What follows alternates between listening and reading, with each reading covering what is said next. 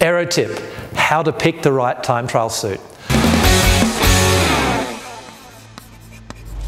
Now, with all of the wind tunnel testing we've done, both with the leading pro athletes in the world, as well as age groupers, we've seen that you can't say which is the fastest suit in the world. Now, the reason for that is because the suit has a strong dependency on the rider's position. So, for example, the shape of their back, the position of their head.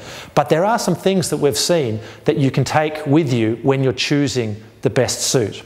Now, the most important thing is that air doesn't like skin, so you want to have a long-sleeved suit to cover as much of the arm as possible. And similarly on the legs, you want to take you want it to go as close to the knee as possible. Now, the next thing we've seen is you want a suit that has the least number of wrinkles as possible and that fits you really nicely. Now, the areas to pay particular attention to are on the outside around the shoulders, and similarly on the outside on the side of your body. In these areas, you want it to be as flat as possible without any wrinkles. Interestingly enough, if you've got some wrinkles on the inside, it doesn't make much of a difference. So what we've seen is that you can save with a good one-piece time trial suit upwards of 15 watts at 35 kilometres an hour.